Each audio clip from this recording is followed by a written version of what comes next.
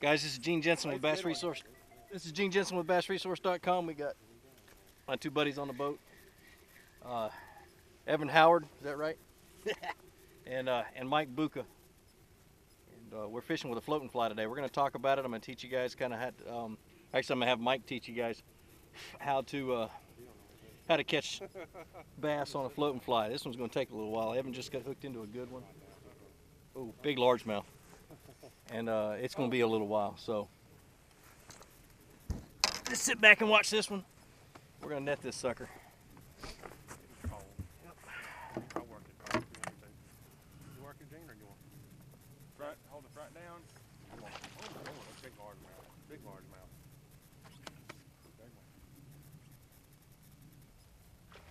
one. This is a big fish. And he's catching it on an ultralight, 10-foot ultralight rod, so it's going to take a little bit.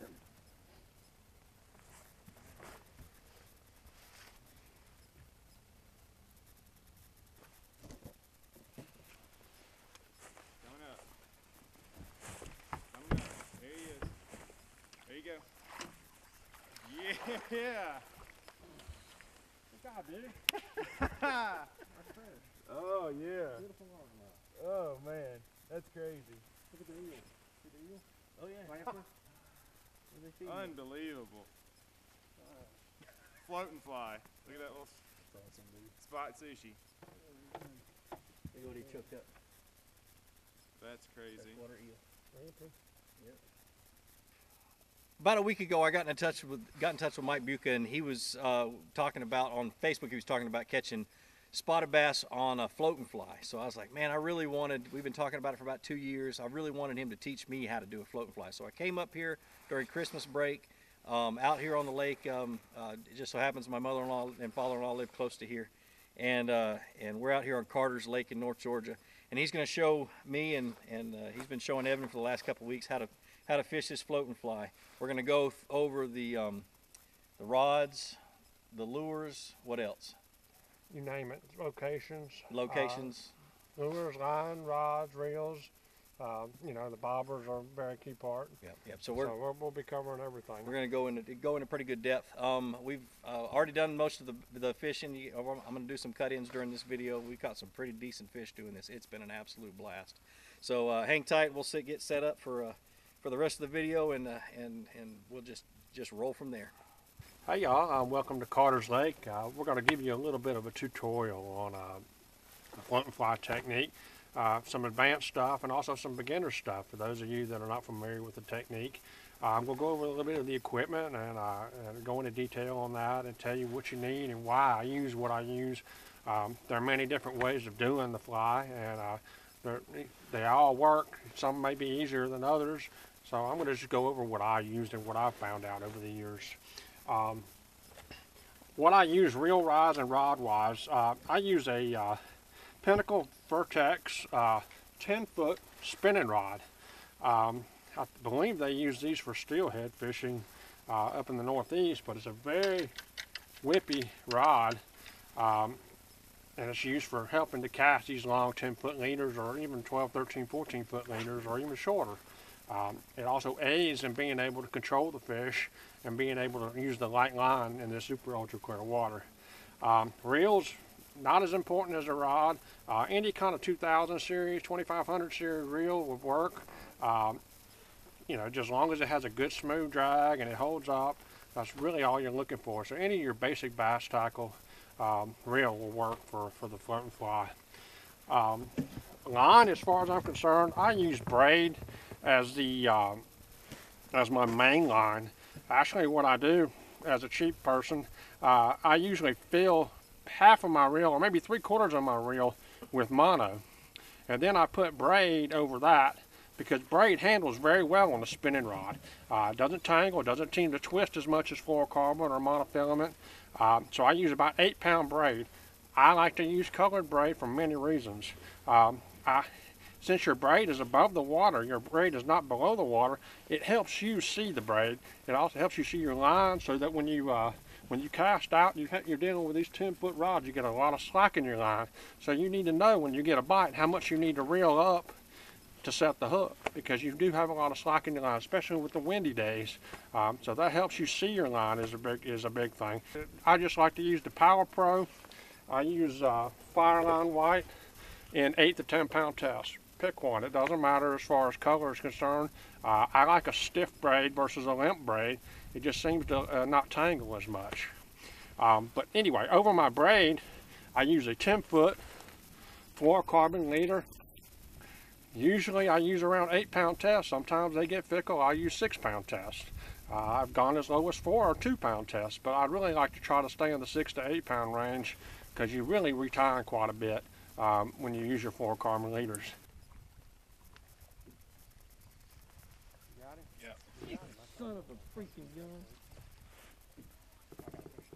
Oh, Mike's got one too. Double. This is a good one. This is a good- You got the camera going? Yeah. Oh, put it down, put it down. Oh! Yeah! Oh, it's a good one. You got a good one, Gene. Damn.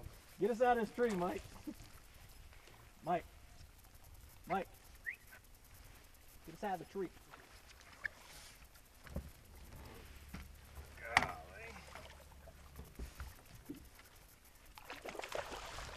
No, we got a tail walking spot.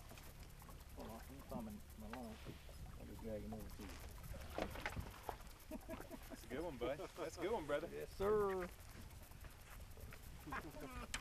I could let you guys have all the fun. Oh, that's awesome. Finally. I called him. Yeah, Finally. they're in the trees. That is awesome. Wow, that was cool. I hope you got some of that on camera. All of it. That's what I'm talking about. A triple on the floating fly. Ain't big, but But it is fun. Something that I do a little different than most, I use there's different cork methods there, and you can use, they all work. I started tinkering around, and I came up with a stick cork. This is basically a weighted cork, and I took the weight and I put it in the center of the styrofoam. Just cut it with a bandsaw, take the wire out, countersink the weight into the bottom half, then glue it back together. So that's basically what I did with it. And what this does, and the importance of that, is when your cork hits the water, it sits horizontally. As your fly goes down the water column and gets to the end of the leader lane, it tips over. So, all right, why is that important? Well, when you were kids, you saw your cork go down, you set the hook, all is good. But you're dealing with 10-foot leaders here. The fish a lot of times were very lethargic. They don't move a lot. They don't sink the cork. They don't tank it like the brim do. A lot of your bites are just very, very subtle, down. A lot of times what happens is they'll hit the fly and they'll come up. So what happens to your cork is that you counterbalanced it. When they come up, your cork turns to the side. And that indicates that you have what we call a lift bite. A lot of people, well, that's not really, it's the fine details of things, but 20% of your hits are probably lift bites. I know Evan here caught one, a nice largemouth on a lift bite this morning. 6 pounds. Hey, it's worth it to put that little extra effort in being able to detect those lift bites by playing with your cork and messing with and making sure that it's counterbalanced right. A lot of advantages of this. All you do is you attach it to the braid. You make your leader about 9 foot, 10 foot long. You attach your cork to the braid and not the fluorocarbon. That way, you're not crimping your braid. Your cork is not sliding up and down the braid. I mean, down the fluorocarbon. It's all taking the braid is taking the brunt of the punishment from your cork. All right, so that's one of the reasons why I use this. You could take it off if you get hung, reel it down, put it in your pocket, reel down to your fly, dislodge your fly, no problem. Another advantage is it's heavier than your 3-way bobber system. It's easier to see because it's bigger. You're bobbing in the waves. Which one is easier to see? it's a little heavier, it's easier to see, it sticks up. It's just a lot of advantages that I go through the trouble of making my own versus conventional methods. Something that you need to try and play with. They all work. You just need to pick a system that works for you and what makes the most sense for your type of fishing. As far as monofilament to braid, I use a uni knot. Pick one that works for you. As long as it doesn't break, you're good. As far as my knots to my fly, I like to use a braid knot. Very simple. If you Google braid knot, you'll come up with my version of what I tie.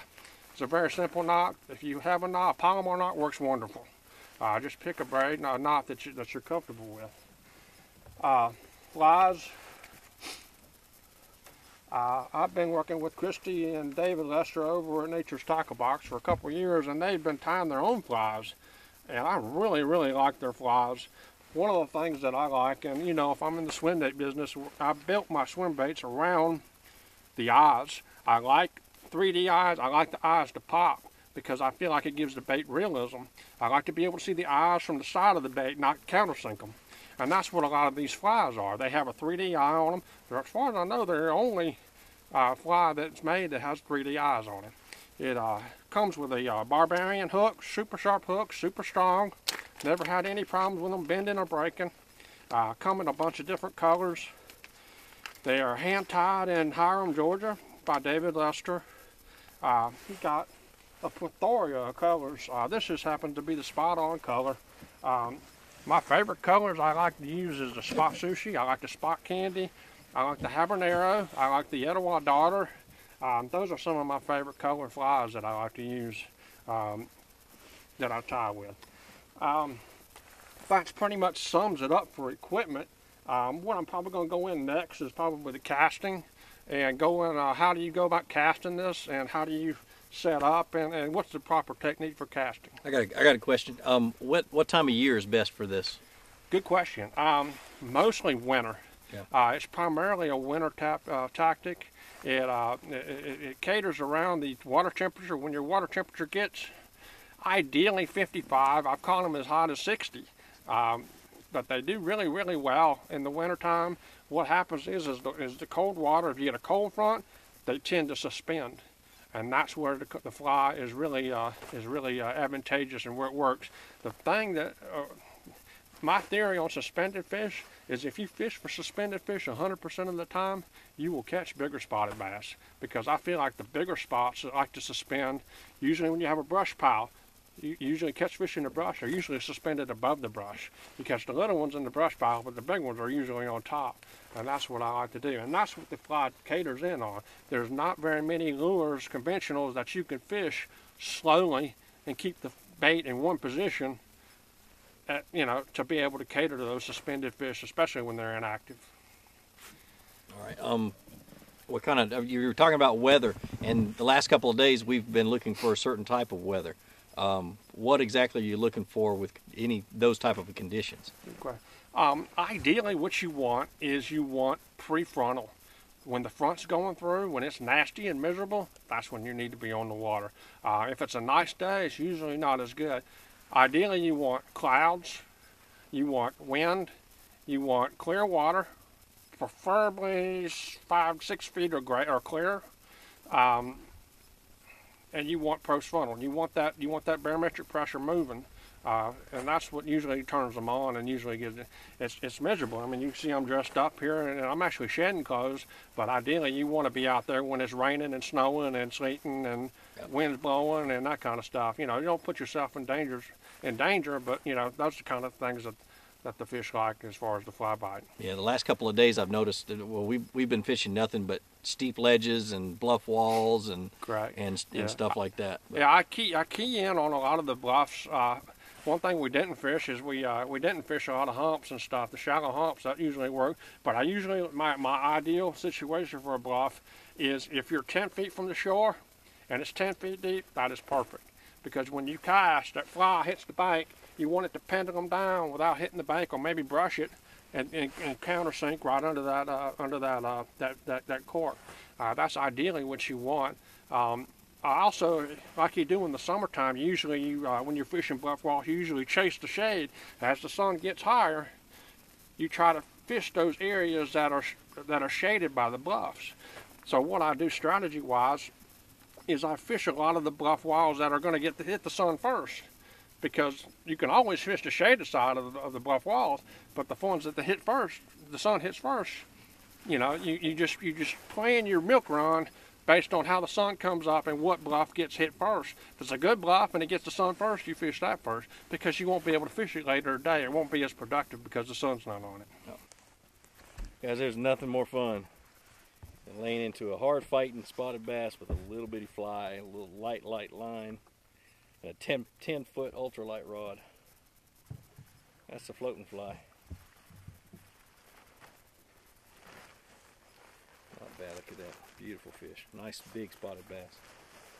All right, we're going to talk a little bit about the casting technique for the fly. If you're a fly fisherman, you'll be able to master this fairly quickly. It's very important that when you fish the bluff walls, this is not a perfect location, but it's secluded from the wind for us, so we can do the video. You really want to get your fly as close to the bluff wall as you possibly can without getting hung.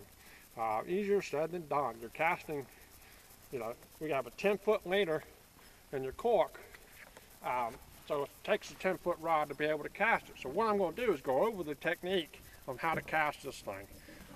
Basically what I like to do is have the cork about 1.5 feet, 2 foot below the tip of the rod.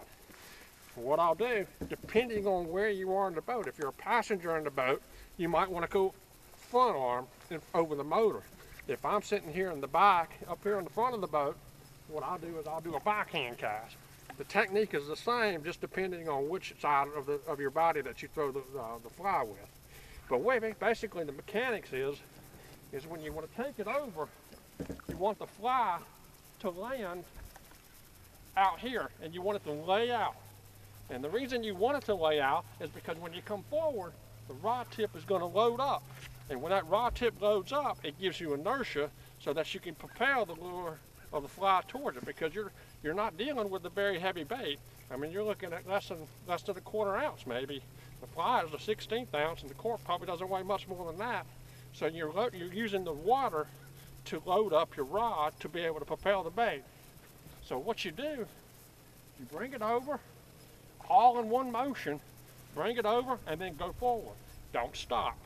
You want to completely do this in one full motion. I'm going to give you an example right now. 2 feet. So I'm going to go like this, load the rod tip up, and if you did it right, your fly will land in front of your cork. So basically the cork is going to land 10 feet from the bluff wall, and your fly is going to be 10 feet, it's going to hit the bluff wall or very close to it. Ideally, that is basically what you're trying to do. Now, one technique that I like to do for beginners a lot is obviously make sure you have your reel full of line. I like to fill it very, very heavy, because when you're dealing with wind or you're trying to get distance for your cast, you need to make sure your spool is full. So what I try to do with beginners is I tell them to overthrow it. And what that does is when you overthrow it, you stop it, and basically it stops your cork, and your fly will pass your cork up and straighten out. And so basically what now is your cork, is your fly is coming down, it tips your cork straight up, and that ideally is fish. I got a fish, hold on.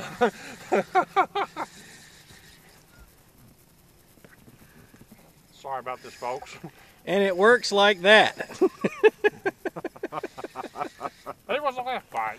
Yeah, I think I might have got the cork on the video, so.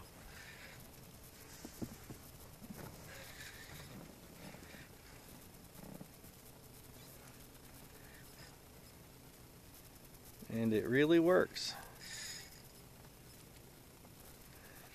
Another thing to remember is don't be in a hurry to get these fish in, even if they're small fish. Ideally, you're using light stuff. If you fish by yourself, I highly recommend one of these long nets. That way you can reach out and touch one. You just get them in there and get them in here like this. So, yep. It doesn't get a better example than catching a fish on your example cast. There you go. Nice little spotted bass. Good deal. Now, yeah, like I was saying, there's one thing I notice is when you're fighting your fish, it's going to take you a while. Don't be in a hurry to get your fish in the boat, especially those big ones. You're fighting them on light line with an ultralight rod. It's going to take a while. I mean, Evan's 6-pounder took 5 minutes this morning. A nice big spot. I mean, if you get a big spotted bass that's going to fight and never give up, it could be 6, 7, 8 minutes before you even get a 3-pounder in the boat. Just take your time, wear them out, get your net down in there, and scoop them up. It's a blast. It's an absolute blast. We've had a ball the last couple of days. But anyway, I'm gonna turn the time back over to Mike. I'll shut up. That's it. I appreciate everybody. If you have any questions about the float and fly, we have a forum, float and fly bass fishing. Just go, put it up there in the search engine. And you can shoot me an email, or you can go to Christie in Hiram, Georgia, Nature's Tackle Box, and go to their shop. She'll be happy to help you with anything that you need to know concerning the flies and the float and fly technique. All right, well, That's about as good as a video. that's about as good a video you can get. This is, like I said, this is Gene Jensen with Bass Resource. Like I always say, visit bassresource.com for the answer to all your questions about bass fishing. Check out Evan's blog and his website that he's working on. Mike makes the famous bull shad swim bait. About to come out with another one that I'm really excited about, the herring swim bait. I'm more excited than anybody because that's my lake is a herring lake, and got some exciting things going on this year, and have fun fishing. Enjoy this new technique. It's new for me. I'm going to try it on largemouth. I'm going to try it all around everywhere I fish, and see whether it works on other places. But have a great day fishing and take care.